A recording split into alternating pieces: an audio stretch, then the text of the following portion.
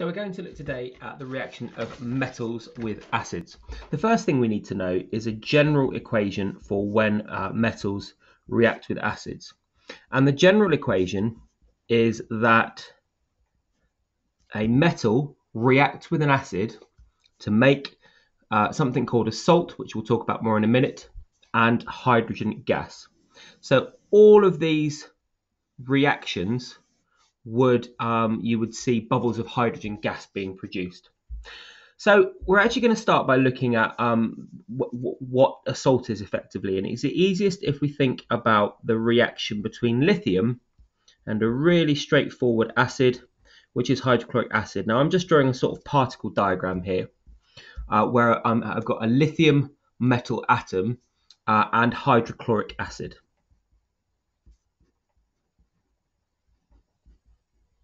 So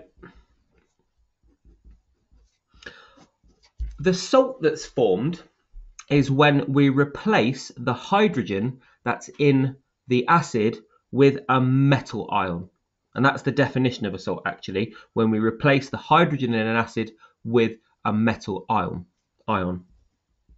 So the salt formed is lithium chloride. We replace this hydrogen with the lithium, so we make lithium chloride, and it produces hydrogen gas. Now, this isn't actually a correct chemical equation at the moment. I'll show you the proper one underneath. So lithium chloride, and lithium chloride is an example of a salt because it's being formed when we replace the hydrogen in the acid with the metal ion, and it obviously produces hydrogen gas.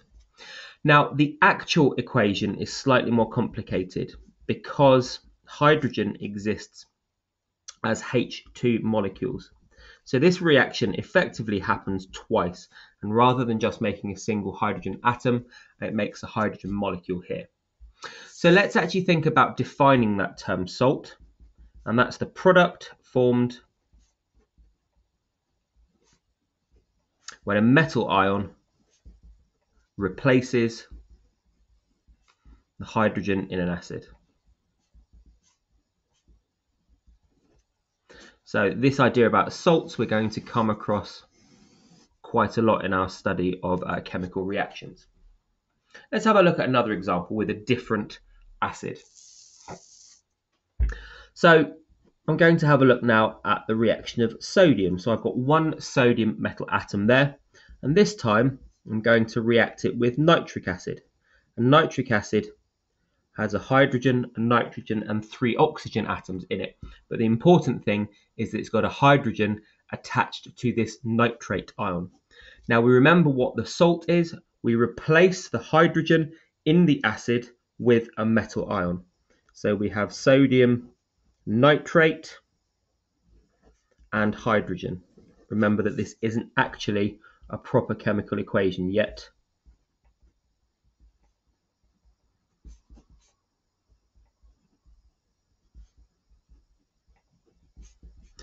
I'm going to be dealing with balanced chemical symbol equations for these in a future video, so I'm just putting this here now so that you can see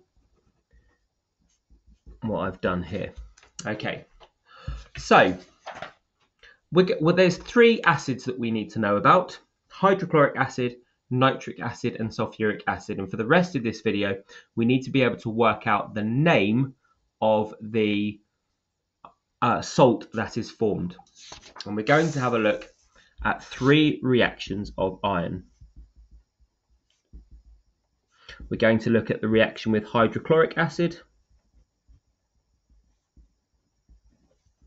with nitric acid, and with sulfuric acid. So iron and hydrochloric acid make the salt iron chloride and also produces hydrogen gas. Iron and nitric acid make the salt iron nitrate and also makes hydrogen gas. And finally, iron and sulfuric acid make the salt iron sulfate. Again, in the future videos, we'll see why they've got these names. But if we just think about it, in every case, the metal name is the first part of the salt, and then a bit of the acid name makes up the second part of the name of the salt. Okay, so if we were going to write a summary of these, of our different salts made, then we could talk about any metal reacting with hydrochloric acid to make a metal chloride. And all we have to do is replace the word metal there with any particular example of a metal. The metal and sulfuric acid makes a metal sulfate, and then a metal and nitric acid makes a metal nitrate. Thank you very much.